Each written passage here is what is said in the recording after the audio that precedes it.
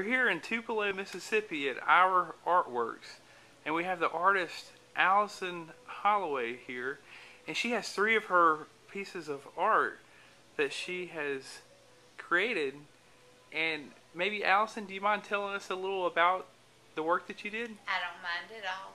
I just started in February of this year learning and practicing and doing art.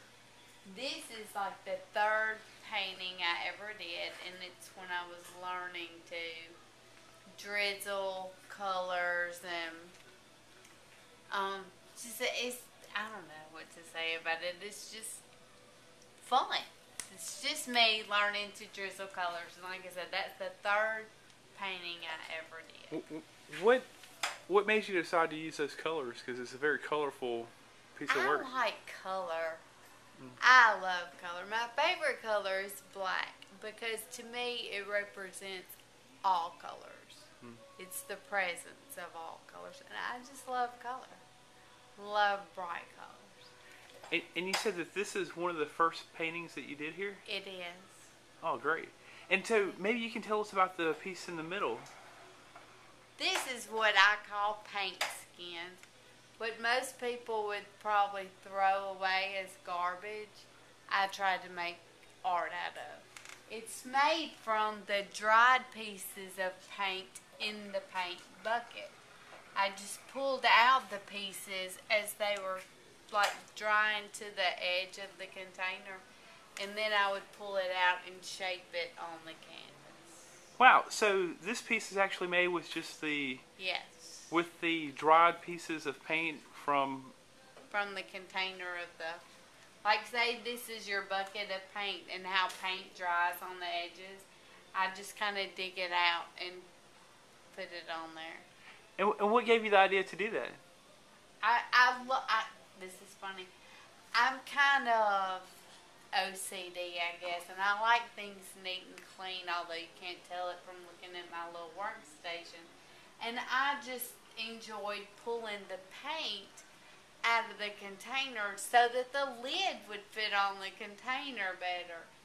And then I thought, well, that's beautiful the way the colors would get blended and stuck together, like if somebody dipped their brush and didn't clean it good or whatever, because this color was actually pulled out on that chunk of green. But I hated to throw all that away, so I thought of something that would be fun to create with what other people thought of as garbage.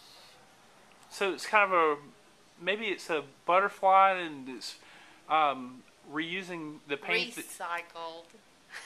Right, kind of a renewal. Yes. Or transformation in a sense, because it's taking paint that maybe would have been used and it's turning it into a piece of work. Yes. I love it. I love paint. I call it paint skins, and I just love playing in paint skins. That's probably my favorite thing to do. Oh, well, and the next piece, tell us about this one. It looks like it's... It says life is a puzzle, because life is very puzzling. How no matter, you're given all kind of options and choices to make in life, and I don't know really how to say what I'm thinking, but, it's just to have, when you make choices, it's almost like, did I make the right choice? Or, life is just a puzzle. Everything is puzzling. Relationships and friendships, and even what to eat for lunch can be a puzzling. And it's fun to do with puzzle pieces. Right, because it's made with actually puzzle pieces. It is. And you spend quite a bit of time here. What is it about creating art that makes you want to continue to keep doing it? It's very therapeutic. Very therapeutic. Yeah. Well, and how did you get involved with Our Artworks? William Hurd created Our Artworks. He's a quadriplegic that used art in his physical therapy, and he's an incredible artist. And I guess he discovered what it did for him in his therapy, so he wanted to open that up for other adults with disabilities. Hmm. So I met William through Life, the Living Independent for Everyone organization, and they told me about our artworks, and here I am. And it has been, I just quit working in December, and I've been coming here since February. William has honestly created a monster because A monster in you? a monster, An art monster? an art monster.